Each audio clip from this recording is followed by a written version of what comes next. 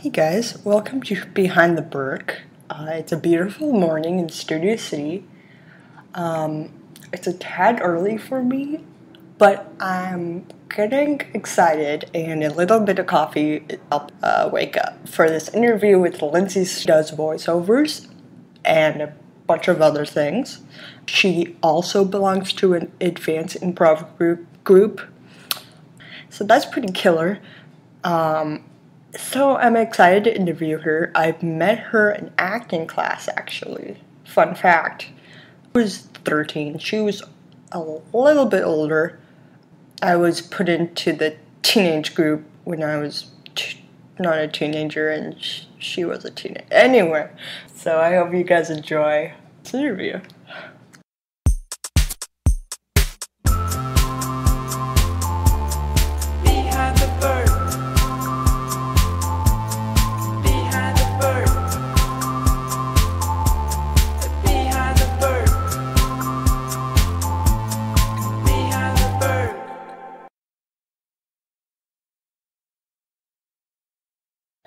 So it's like a 20-second thing. You have to answer like 5 questions. Okay. Like as fast as I can? Yeah. Okay. Yeah. So because it's 20 seconds. Okay. Well, last time the person failed, so. Oh no. I don't want to be a failure. Okay. Okay. Right. Favorite movie? The Shining. Favorite television show? Black Mirror. Favorite book? The Shining. Favorite song? I Want to Hold Your Hand by the Beatles. Favorite color? Pink. Favorite place in LA? Santa Monica. Whoa, 20 seconds and 92, whatever. Nice. I felt like I was more so just saying the first thing that came to mind for some of those than actually answering my favorite. Yeah. But some of them were actually my favorites. Okay, that's good. That's honest. Yeah, I like honesty. How did you get into acting? Well, you were kind of there for it. I just started like kids acting classes. I was pretty shy. And it just like brought me out of my shell so quickly that I was like, this is a really just amazing way for me to actually express myself. And I just felt like very akin to it and very passionate about it from the start. So after taking a few just like commercially kids style, like very Disney Channel-esque kind of acting classes, I then went into a 4-year conservatory style program where they were very, originally I was just kind of thinking, oh, it's a drama program, I'll learn to act. I wasn't really taking it as seriously, even though I knew that's what I wanted to do. But then they were very serious about it. They took themselves very seriously. And so it just kind of became like, oh, no, I am really serious about this. And like, I really want this. Yeah. So, so I did it for all of high school, extensively studied theater because that's how you study acting. It's hard to kind of like learn to act with film and television type stuff. But I knew I wanted to be a film and TV actor, so then I went to college for 4 years because I figured I would like the college experience. I would like a bachelor's degree. And as soon as I graduated college, I just jumped right into it, just started auditioning right away. Did you like the college experience? I loved it, yeah. It was exactly what I wanted. I went to USC, fight on. And I knew my high school experience was very artsy and very different and very small. We went to the same school, Yeah. And I'm very grateful for that. I think I could have really done not so well at like a traditional high school. Yeah. But I did kind of always look forward to a traditional campus college university atmosphere with big dorm rooms and lots of students and like a beautiful campus and a football field. So I really wanted your like stereotypical college experience, and I got it. It was really, it was super fun.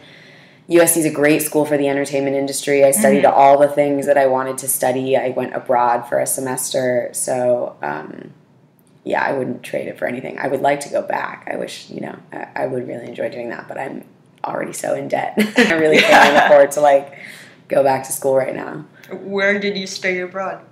I studied abroad in London for 4 months, and I traveled around while I was there. Oh, nice. I'm going there this summer for 10 days. Are you? For class. Yeah. Oh, I'm jealous. You're going to like it. It's amazing. I've been there before, but when I was 12 and not really enjoying it as much as today. Yeah, I had been to London before I went abroad there, and I didn't love it the first time I went, but when I went there more as an adult, it was just, it was incredible. I loved it so much. I've never loved a place more than I love LA, and I think I did. Like, I would have liked to stay there, but it was so expensive. It's the most expensive city, I think, other than maybe like Dubai or something, or whatever city. It's like one of the most expensive cities in the world. I didn't know that. It's way more expensive than LA for sure. On the one hand, it's nice because it really puts in perspective like how much better it is to live in LA. You're here like everything's so expensive here, but then if you go to London, you're like, oh my god, I would give anything just to have LA prices back. I guess I never really thought of that when I was 12. Yeah, it wouldn't have affected you. You'll be aware of it now. I think it's a little bit better now than it was when I was there, because I was there just after the London Olympics and right in the middle of all the economic stuff. So like the pound to dollar was just absurd to begin with, and then all their prices were hugely inflated because they had just had the Olympics. So for sure, it wasn't really a good time to be there financially, but I really enjoyed it, and I think you will too. Cool. Yeah. I'm excited. Back to acting. So tangent. It's okay. I started it. Did your family support you when you told them that you wanted this as a career? Yeah, my family's always been really supportive. They didn't, originally it was just like, Lindsay found something that she loves, right? So they were supportive just in me kind of pursuing it as a kid. I was very immediately like, I need an agent. I'm going to be a child actor. And they weren't too keen on that. They didn't, every other day I was like, get me an agent. And they were like, no. So they just like didn't, they kind of didn't support me in that way but in a lot of ways I think they were trying to protect me. And I appreciate that. I don't think they wanted me to be, falling into this trap that a lot of child actors do, where you just jump right into it without actually training or having like a real sense of hard work before you even do it. And it is much easier, I think, for children to just like book roles right away and suddenly think they're, like a celebrity, which they can reach stardom very quickly these days. And there is no hard work that goes into it, and no training, and no blood, sweat, and tears. Yeah. And I really ended up like pouring my blood, sweat, and tears into this, and really training for a long time before I actually even decided to pursue it. Yeah. So they were supportive. They initially, as a kid, were like, you're going to go to school, and the school says you can't work as an actor while you're in this program, so we're going to listen to that. And eventually then you can try it. And they also, as much as they supported me wanting to do it, they also were very, from the start, everybody's so skeptical of people who want to be an actor. So they were very much like, you need to have a backup plan. You've got to go to college and have a backup plan. Like, what's your backup plan? Do you want to be a marine biologist? Like, it was like they had all these like ideas of like other things that I could study while I was at school. And I did, in some sense, initially go to college for the backup plan. But once I got there, I was like, you know what? No, I'm serious about acting. If I have a backup plan, that's what's going to end up happening. So I got a degree in communication and studied a lot of film and theater classes while I was there. So, theoretically, if down the line I did decide that I didn't want to act anymore, I do have the degree. But yeah, so they were very supportive, but they were a little pushy about me like having a potential fallback plan, which I was always kind of like, no, there is no fallback. But they didn't oppose me going to theater school or anything. They were always, on board with it. They definitely were like, you have to be able to really take rejection, Lindsay. Can you do that? So for a while, they were trying to prepare me for the worst. That's good. But but they supported it. Okay.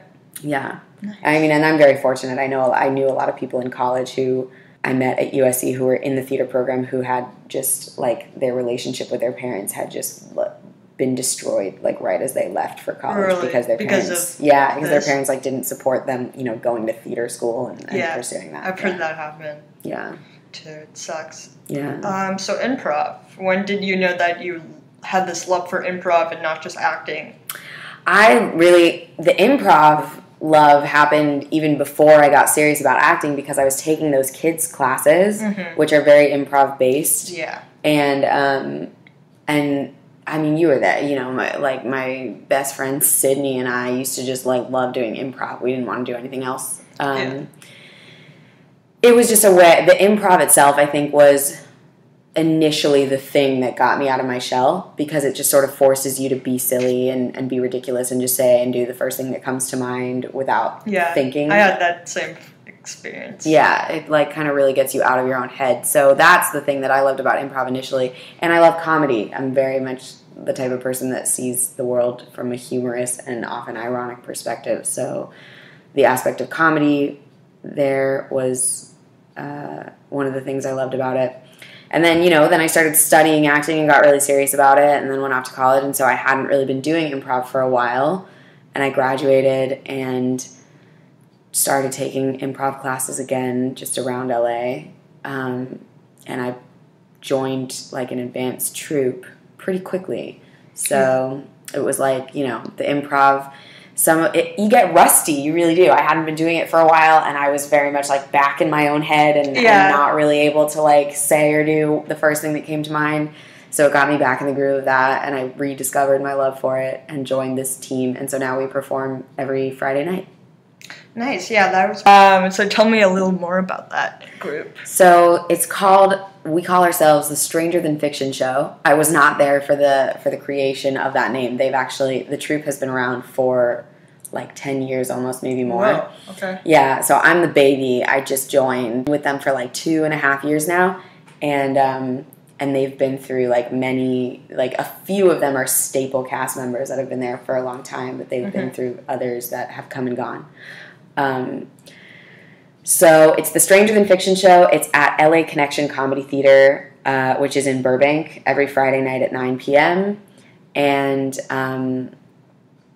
everybody on the team has a really sort of unique style of humor about them. It's really interesting how different we all are, but we really, like, vibe well together. There's a lot of improv teams that I think don't know how to work together. And the problem with improv is that it's really hit or miss. You know, if you're not working well with your team, it can just like plummet to the earth so quickly. And some people hate going to improv shows because they're like, oh, it's not funny, it's so uncomfortable. But when you really enjoy the people you're working with and you're just having a good time on stage, it really makes for some good improv. And so we have that. You have that chemistry. We have that chemistry, and so we do have that advantage as a group. What do you see yourself doing in the future? I see myself acting in films that I have also been involved in writing and potentially directing and maybe producing. So I would like to kind of be a very well-rounded maker of movies. Yeah. I would like to, you know, direct films that I'm not in and write films that I'm not in, but I think I already write for myself a lot of the time. My skits are very much based on my own experiences, and the characters are very much extensions of me. So I think in the future I'd really like to be writing and making my own films. So hopefully, like, have a production company. Nice. Yeah, that's the ultimate goal. Awesome. Yeah. Okay. Thank you for taking the time to... Yeah, of course. Thanks for having me. You're welcome. It's been a while. Yeah. I'm happy to do it. Yeah. Yeah. Yeah.